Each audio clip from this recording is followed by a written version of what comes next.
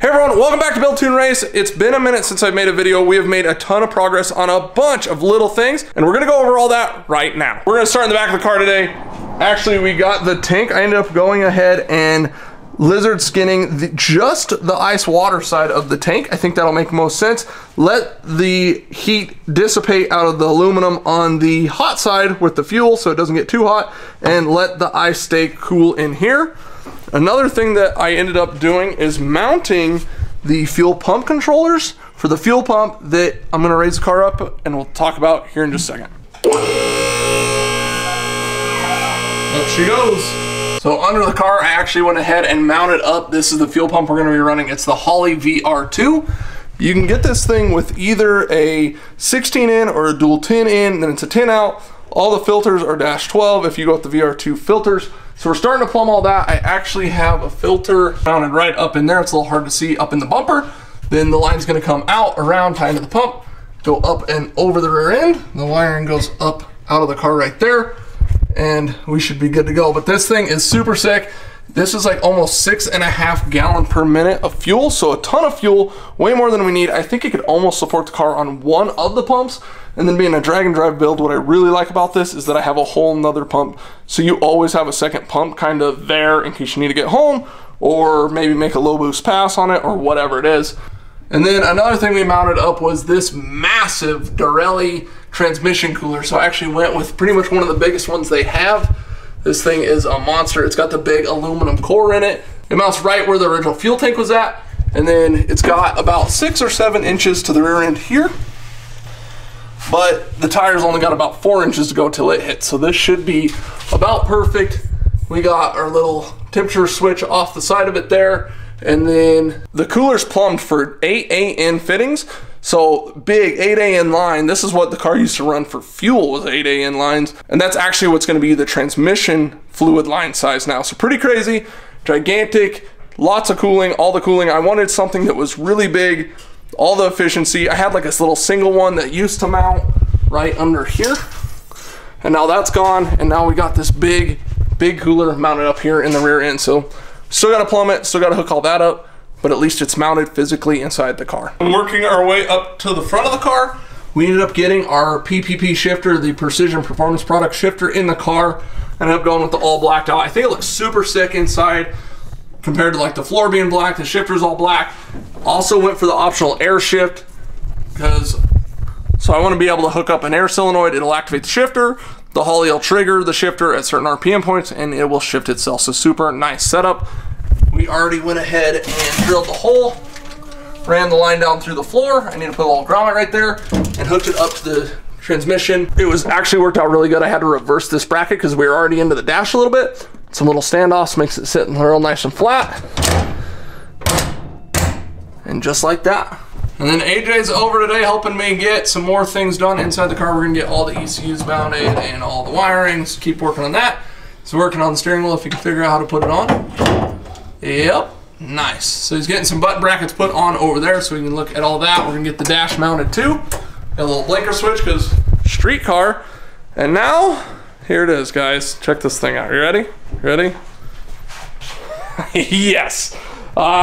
We're going with the elephant trunk on this unit, and it is gigantic and it is crazy. And this is what I was working on last night, was, you know, taping these pipes together. But I think that's about where we're at. So I ended up getting my billet Holley 105mm throttle body in, ended up flipping it over. So then my Maven throttle cable mount will come off of here. I can move this up if needed, and then I might have to re-brace it. But that will come up and over, and then we'll run the throttle cable to here. 105mm to 4-inch pipe to the shear fab intercooler. So this thing is ridiculous. Watch, we'll go over here. So like if you're looking at it from outside the car, like it is ridiculous. It's so big and it's got tons of room. It looks like a gosh dang bridge up there, but I think it looks incredible. It's definitely going to stand out and be totally different. There's not going to be another white F body like this one. That is for sure. What do you think? Massive, bro. it's pretty ridiculous when you first see it. And I'm gonna tell you guys, like, videos and picture do not do this thing justice. It is massive. This thing doesn't sound like Dumbo excited blowing its trunk. I don't know, dude. Yeah, no, it is definitely, it looks like like a gosh dang I also got these fab aluminum valve covers, a new set, because the other ones had like the wrong fittings and all sorts of stuff, and I wanted to make it right.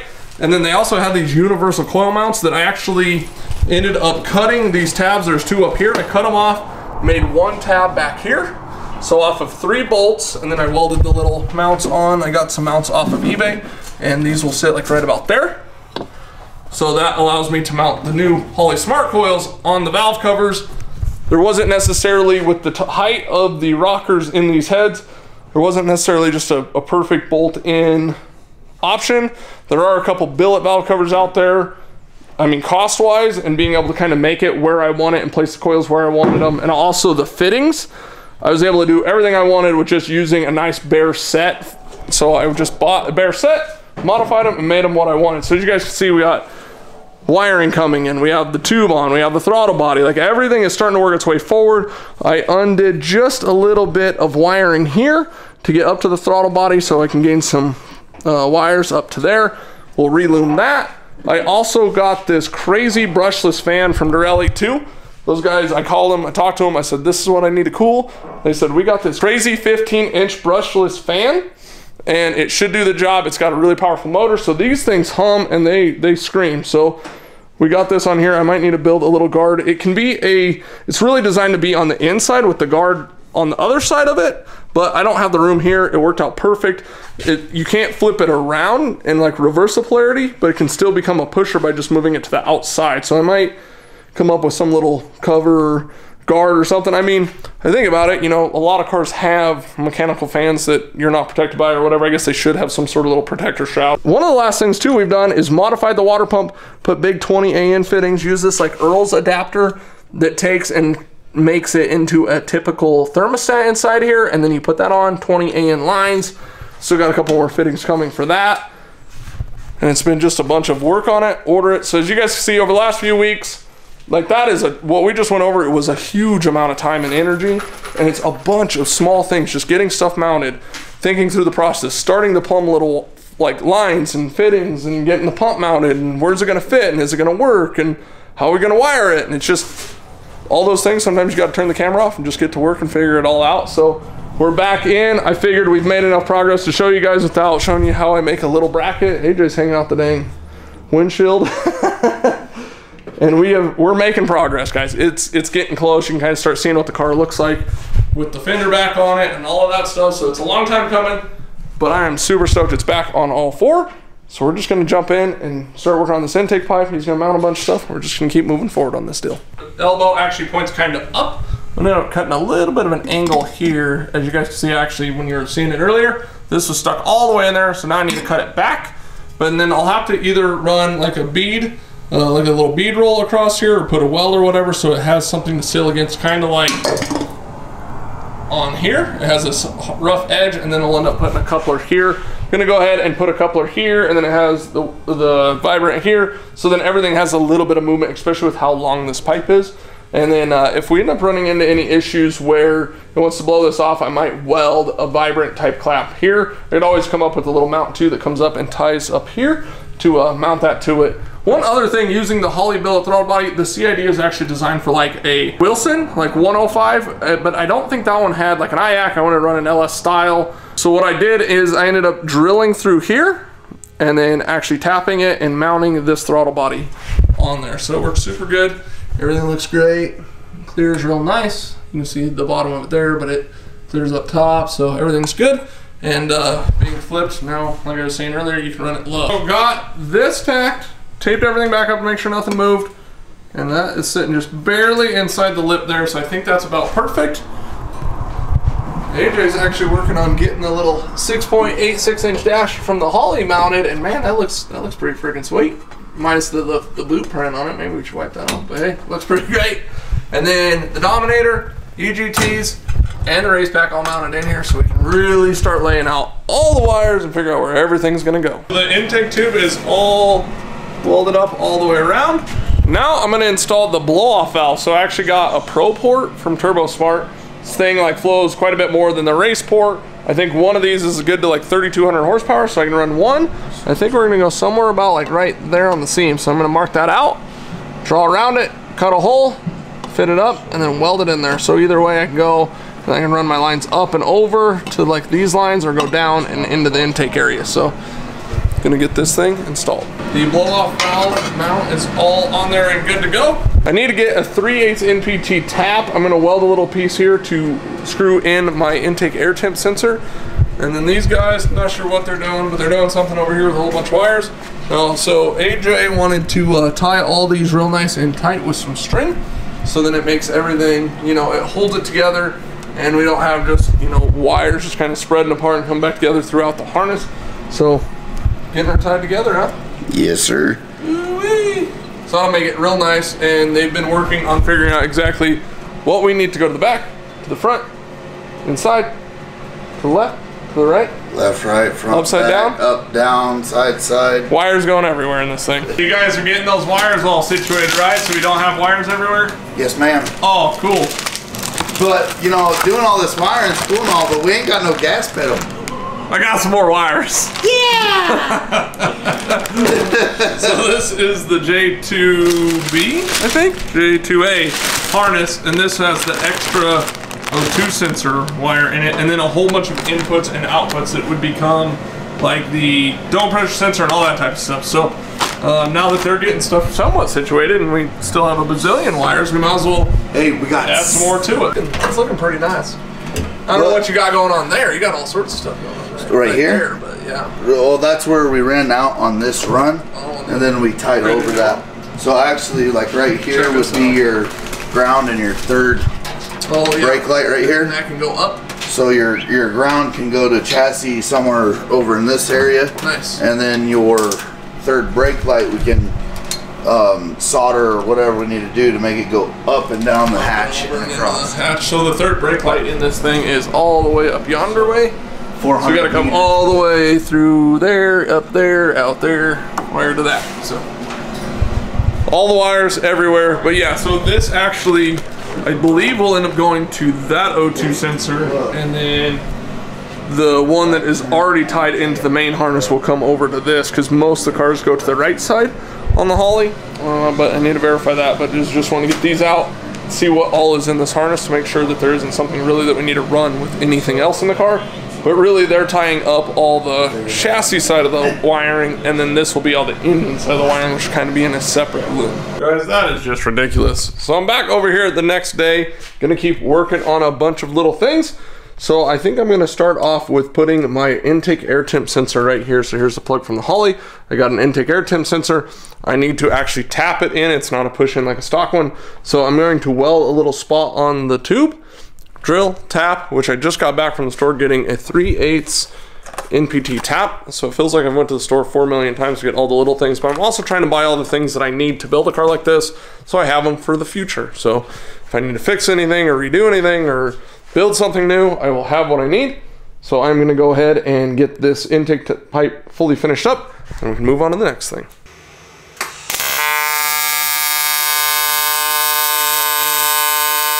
All right, guys, so what I do is I'll weld like a little spot weld of weld. I'm kind of building it out and around, and I'll keep doing that until I have enough material to be able to drill and tap the 3/8 NPT. So I'm actually making, you know, in that one area, like at least an 1/8 inch thick, if not maybe a little bit more, 3/16 or whatever thick.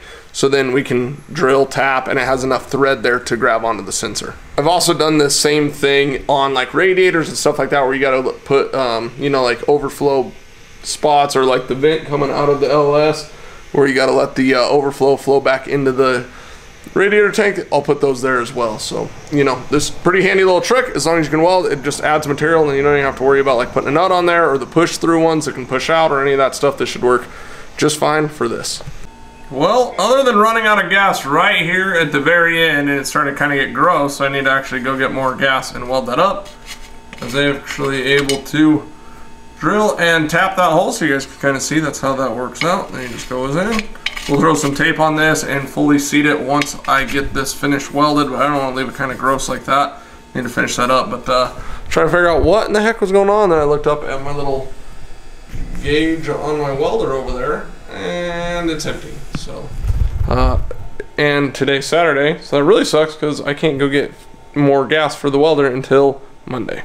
And now we have an intake air temp sensor right there, which obviously it's going to get warm by the time it gets to the engine, but this is always a good base to always have something. I was going to go up here, but didn't want the wire all the way out in the, like, you know, in the wind and everything, so I figured if it's sitting here like this, at least I know what the air temp is coming out of the intercooler, and then obviously it'd be offset by a little bit because of the intake, but it shouldn't be too much crazier than that. I mean, the intake will heat soak, so it'll gain heat there, but even if you pull temp here, here, it's still in a sense get warmer as it travels down. The intake tube is pretty much all done, other than I might weld my bead on here for my silicone coupler, but I'll probably get a silicone coupler first, and then we'll see how that plays out.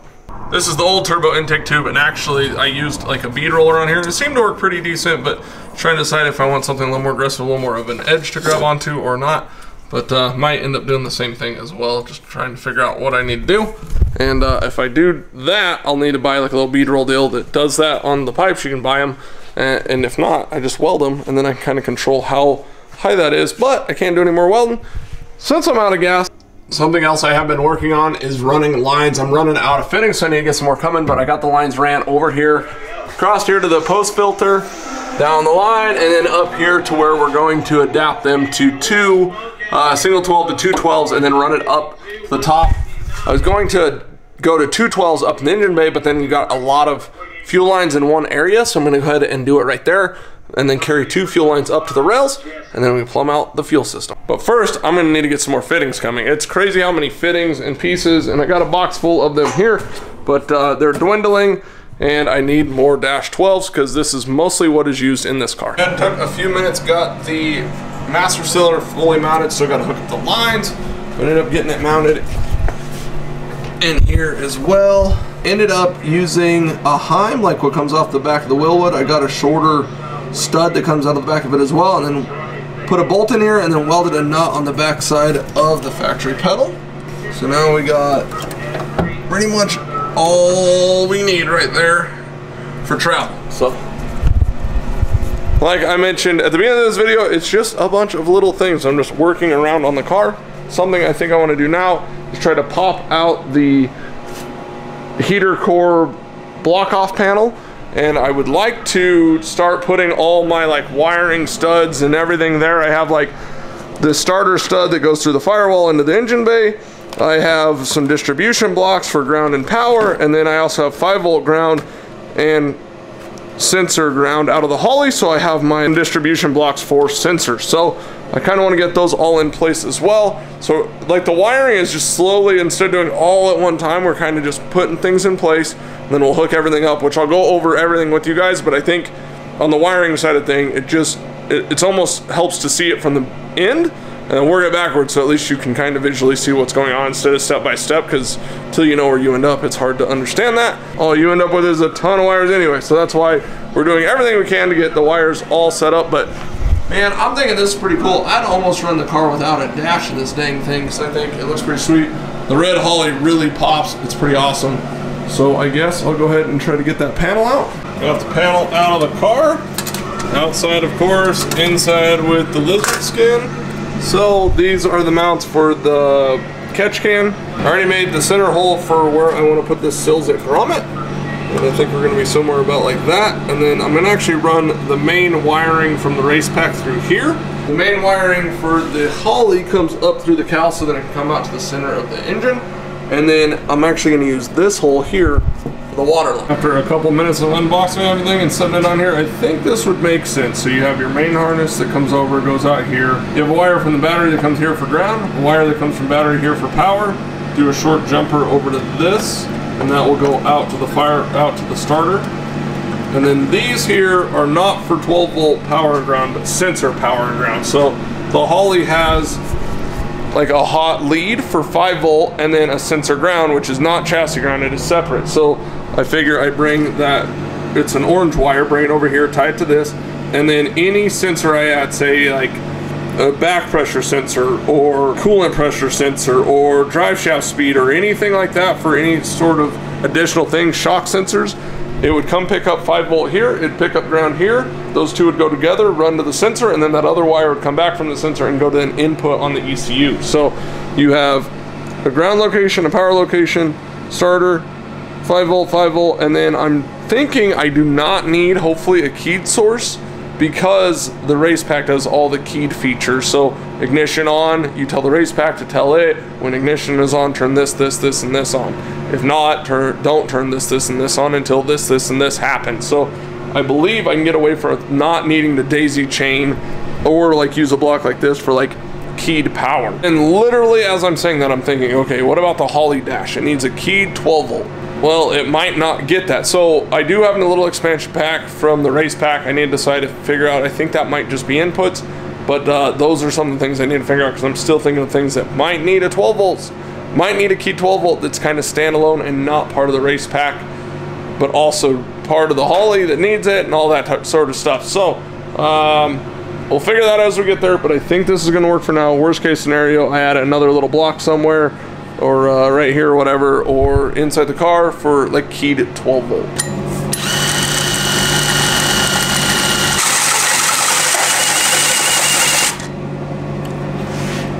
Probably slow down, not put too much heat into the paint on the backside. Not bad, looking pretty good. Worried about the paint, but I think that's gonna be okay. I've never actually used a seal zip before, but I've seen people use them. They're pretty sweet. You just kind of poke whatever hole you need in them. Super stretchy, really durable, and then they protect your wires going through firewall and also seals the firewall. So nice little pieces. We're gonna give them a try. I ordered a couple for this build, and if I need more, I'll get more, but I figured why not try it. It's one thing I try to do on every build is take it one step further on everything, which this is like 7 steps further on any sort of wiring I've ever done, but you know, the fab, the work, the parts, just everything, just always trying to make it a little bit nicer, a little bit better, and obviously a little bit faster. Looks like it's a 2 1/4 hole, and all I had was 2 1/8, because when I put this through there, I can't get quite past this little lip, which, what's nice about it is, if the lip did go through there, then you wouldn't have the edge of the metal to rub your metal, or for your wire to rub on. So I guess you need to just dremel this until this gets cleaned up enough where this will pop through there. So got the seal zip riveted in on the panel. It's not too bad. Then I'll figure out how big of a hole I need to actually puncture in this, and I guess these stretch quite a bit depending on how much wire you run through. But now I can go ahead and move on to drilling some of these other holes, and then I'll get some hardware first thing in the morning to get those all mounted up. And bam! So now we got our power lug. We'll get the other ones mounted when we have hardware. And I will have, it's kind of going to be a little ugly now because you got all those little holes kind of coming through, but I'll try to get some nice hardware, so it's either just a nylon nut on the backside or whatever, just to keep it kind of nice and clean. Don't show a lot of screws, just you'll see the little, you know, the nuts or whatever, and hopefully that's it. Keep it as clean as possible. Probably go with like a black or even maybe a black chrome, so then it just kind of hides it. I mean, it's not really hiding it being on white, but at least it looks nice. It just doesn't look like regular hardware. Back the next day with some hardware and got everything mounted up. Not fully in love with the look on the backside, but it'll work out. Some of this stuff can be covered up anyway by like the catch can, and then there's gonna be other wires and lines ran and everything else. So I'm gonna get that put back in, and then I'll move on to some more wiring here soon. But otherwise, that's a quick update for you guys. I want to throw out this video and kind of get you guys caught up on everything we've been working on. Like I said, it's a ton of little things, and it's all those little things at the end that take the most time, it seems like, right? So I think in the next video, we might be trying to grab the hood, put it on this thing, and get it fit up and mocked up around this ridiculous intake. So if you guys want to see that, make sure you hit that subscribe button, like this video if you enjoyed it, and we'll see you guys in the next one.